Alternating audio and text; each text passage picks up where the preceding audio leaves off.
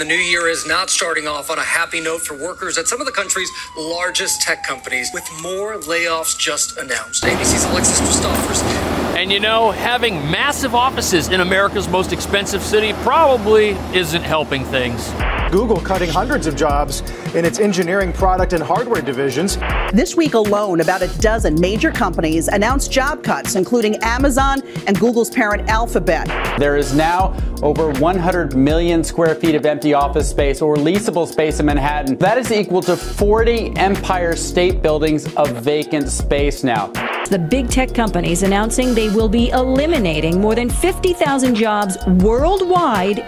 Some of those companies hired 50 and 75,000 people in the last 2 years.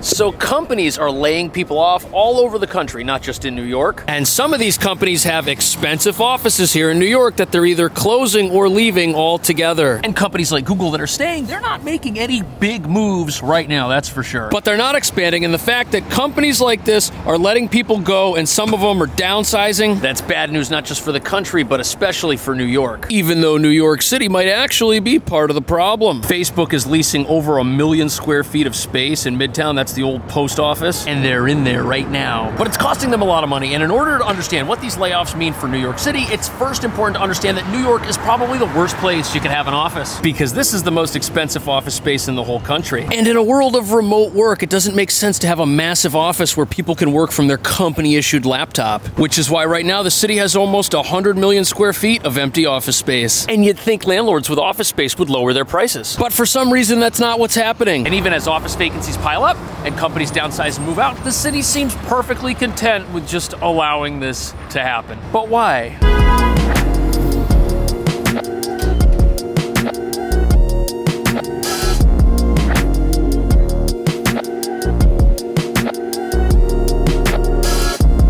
Here's a great example of how expensive office space is. Look, you got this gorgeous, brand new office over here, hundreds of thousands of dollars worth of work going on inside. But look, right next to it, there's a little section of commercial space that has been boxed off and walled off. This little box right here could have been part of their store, but they didn't want it. Look, you can see the little fake wall back there, and literally on the other side of this divider is their space. But before we get into why New York City loves having empty office space that nobody can afford to rent, it's important to understand that tech companies going through a layoff procedure, that's not just because of a tough economy that's leading to empty storefronts, even in New York City's pricey exclusive Chelsea market. In fact, many experts say that the tech layoffs we're witnessing were gonna happen no matter what. And that's because of every employee's favorite word, productivity. Economic experts say big tech is now reducing its workforce that became inflated, and now they have to cut back. So whether or not this was planned or gonna happen naturally anyways, it's going to have a big effect on New York City. But to understand why, you've got to realize that in 2020, these tech companies went on a massive hiring spree, which makes sense. The world started using tech more than ever that year. And at the time, there was very low inflation, which allowed companies to spend more money on speculative hiring. But here we are a few years later, and as it turns out, tech companies overhired by a lot, completely overestimating the number of people they were actually going to need to hold on to as the world went through some changes, which is why they're now downsizing, slimming down, and closing offices they built up here in New York City. In fact, Mark Zuckerberg called last year the year of efficiency, which I guess is a nice way of saying that they let a lot of people go. And the reason companies achieve productivity when they lay people off is because now the same amount of work has to get done by fewer people. And since employees love extra work and seeing their colleagues get fired, articles like this really shouldn't be surprising. But there's actually one massive driver of productivity that nobody saw coming: artificial stupidity. I mean, artificial intelligence, artificial stupidity, I think we already have that one. But from the middle of last year up until about now, AI has allowed companies to be way more productive and let larger and larger amounts of people go. And guess who companies are blaming for these recent layoffs? They're saying the computer made us do it. But contrary to what most of us think about AI, it can do way more than write college entrance essays,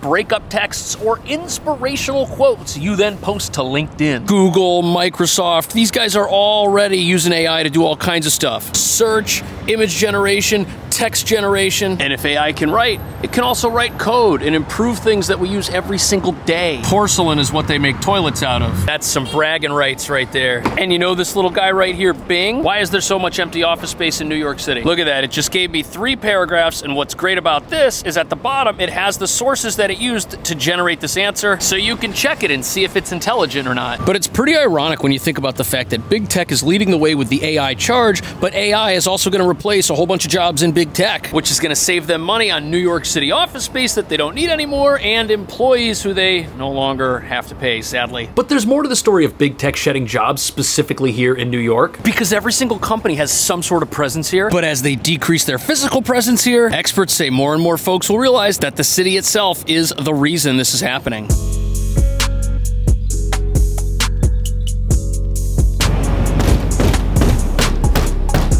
Did you know that Twitter has a New York City headquarters? Which they aren't using. Actually, this would save them money because their actual office is in this building right here and they're closing it. And after they leave the city, they'll be joining the ranks of Kickstarter and Yelp, who have done the exact same thing. And Twitter's also laying people off. And that's because Elon Musk said the company was losing $4 million a day, which meant that the job losses were totally unavoidable. Plus, they've got problems with some of their legal filings here in the state. Meta, aka Facebook, they're in a similar position. Government paperwork, making it tough for them. Maybe they should use AI to do the paperwork and then they wouldn't have such problems. But Meta actually has one of the most impressive offices anywhere in the city because it's next to, or inside rather, the old post office building, which is still technically a post office, but it's also a modernized train station. But their expansion and investment in this building started back in 2019. Through the glass roof, you can actually see some of the offices up there. They don't actually need all the space that they have access to. And since they drastically overbuilt, reducing their New York City office presence is a big cost saver for them. And 2 years ago, they actually decided to bail on some office space they'd leased nearby this new headquarters. And believe it or not, they're actually trying to sublease some of the office space they can't weasel out of. Subleasing is when you lease a space that you've leased to somebody else, even though you're not the landlord. But Facebook's not the only company that overestimated how much they needed. Amazon's in a similar boat in their recent decision to proceed with layoffs. That also has to do with shifting business priorities. And as far as Google, things aren't much different on their end either. Cutting costs, letting people go, new priorities. I want to do new things. It's not you, it's me. And Microsoft is on a similar mission. They're citing future revenue growth as a problem. And they're also trying to get out of 42,000 square feet of office space they no longer need. But part of the reason this is bad for the city is that because when tech companies decide to do layoffs, and when they decide to change what they're doing, companies that might have worked with them as maybe contractors or partners, they're then forced to go and do the exact same thing. So there's a big ripple effect when a big company makes a big move like this. Google doesn't make everything in-house. They need components, they need little parts here and there from different subcontractors, and some of these companies even outsource software projects that they don't feel like getting their hands dirty with. But in order to understand why companies leaving and downsizing and closing their offices could crush New York City financially, and why the city doesn't really seem to care if that happens, we need to look at what companies' alternatives are if they don't want to rent a massive overpriced New York City office. Because it's also the reason why companies like Google and Amazon are hanging on, and companies like Meta and Microsoft are shipping out.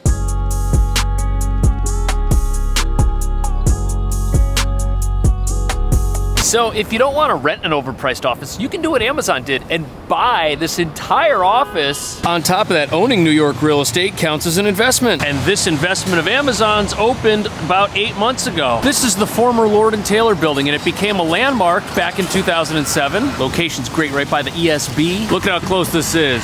Right there. And it's 2 blocks from Bryant Park and the library right over here. And this beast of a building took years to renovate. That's probably Jeff's office right there. It's got 11 floors, 600,000 square feet, and 20 different elevators. You can still see the old Lord & Taylor logo way up there at the top because it used to be a department store, and the building was built in 1924, so it's now 100 years old. But it's got some problems. And you see these lower level areas right here. These storefronts aren't being used. Think about it. This would be the window for some sort of commercial space. Door right here for people to get in. Here's another main style entrance right here on the corner. Look at that. All of those are closed except the main. And I'm pretty sure this is where people who work at Amazon can go in, which they don't do all that often. Also, there's a lot of vacant commercial space across the street, so we shouldn't be too hard on Amazon because I'm sure whatever's in here is going to be nicer than the empty little building across the street as well. But did you know that Amazon paid $978 million for this back in 2020? And the 2,000 people who work here only show up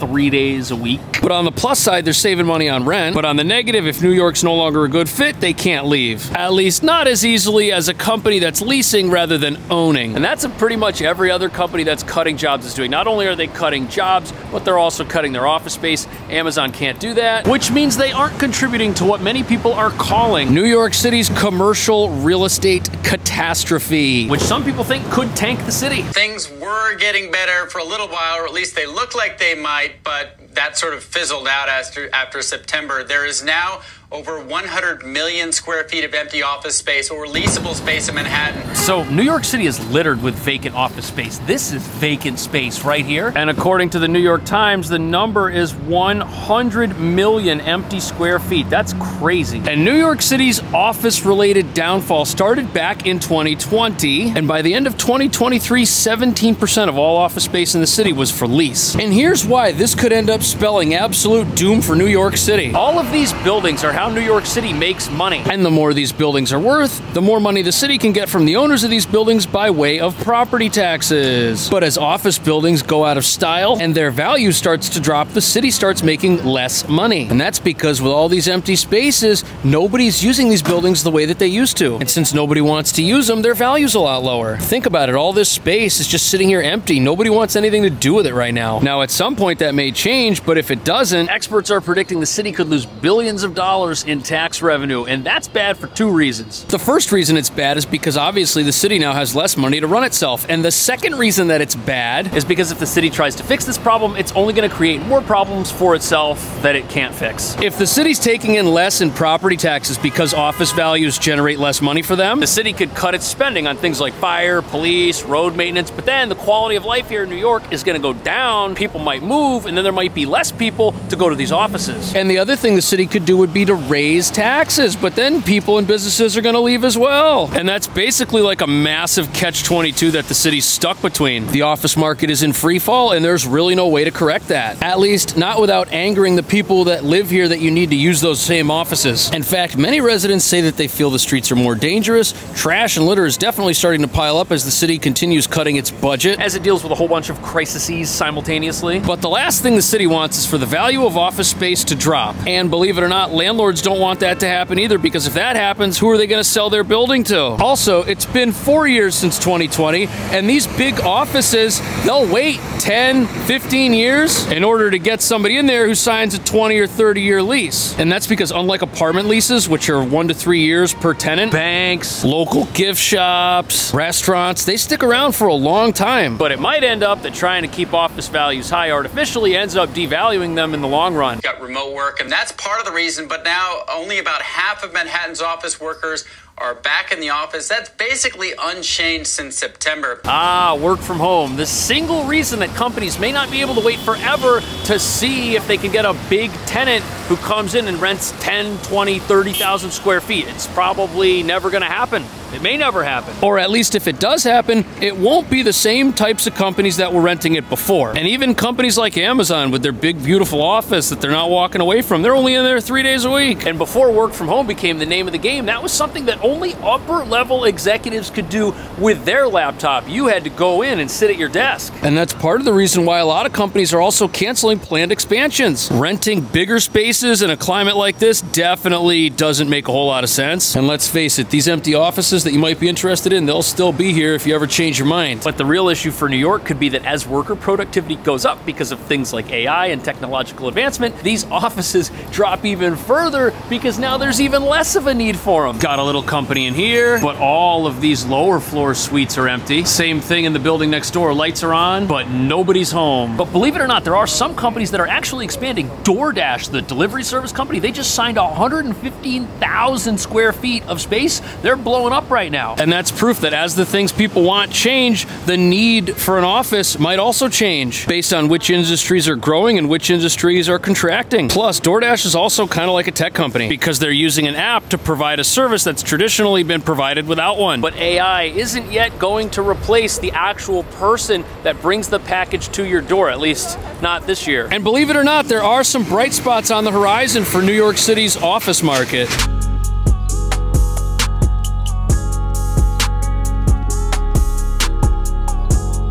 So believe it or not, although vanishing tech jobs and AI and all this stuff could be a potential risk, New York City is a big place, and it's not dominated by a single industry like, say, San Francisco, which is pretty much all tech. In New York, you've got everything. You got law firms, you got investment banks, you got insurance, you've got big salad, which basically means that other industries are probably gonna fill in the cracks that are left behind by companies that decide to decrease their office space, like Facebook, for example. Who those companies are, what exactly it is they do, we don't necessarily know the answer to that yet, but recently insurance companies and law firms have signed massive leases here in the city. In fact, a law firm this past year signed a lease for 760,000 square feet. That's a lot of lawsuits. Great business if you're in America. And what this essentially means is that New York City's diverse economy from a wide range of industries, that's going to be the thing that bails it out of this office market glut. And now the big question is, will big tech and empty offices hurt the city? Has it already hurt the city? Is the city recovering? Let me know what you think. I will see you in the next video. Thanks for watching.